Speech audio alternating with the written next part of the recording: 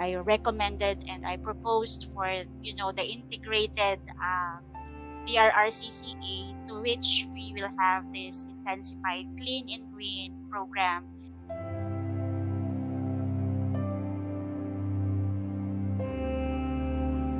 We will be having a by zone,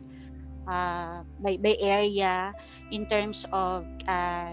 equipping or capacity building of our informal or community leaders in that area, because I was actually telling the local officials here, our community leaders, that you know, in times of emergency, we cannot respond to them at once, so we need to equip them. And so you need to have a program like this so that